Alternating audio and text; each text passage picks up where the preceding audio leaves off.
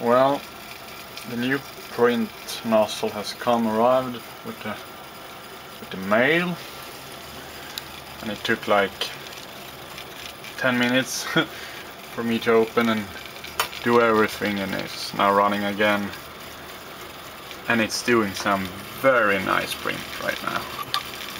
This is at 200 millimeters per second speed, and it's the upgraded buda nozzle 1.1, which should have no problem with this easy thing. And I have a new place for the whole setup out in my shed, and it's all nice, automated, spool holder. I think it should hold up. I will mount, I will start a large print, like 14 hours print or something soon, so we'll see how that goes in the night. And it's quite cool in here, so the cooling will be no problem.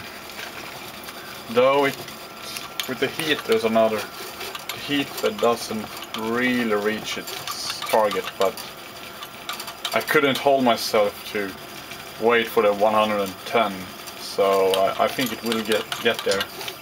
It's dual glass, one on the bottom and one on the top here, so I think it will reach its target within time. This is for now just a test, so, but it seems to be very nice prints.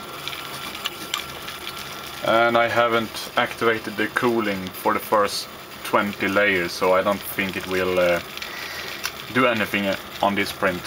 I don't really know.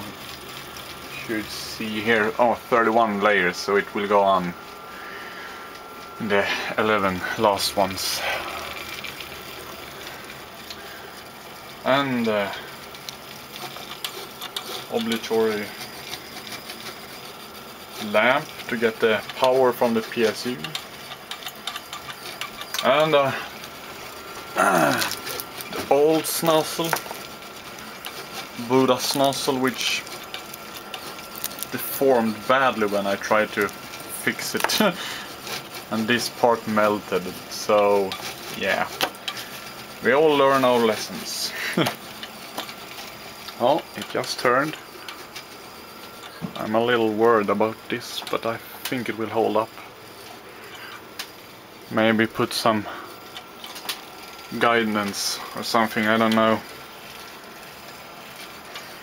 Yeah, but this is going good, so that's all for me right now. Bye.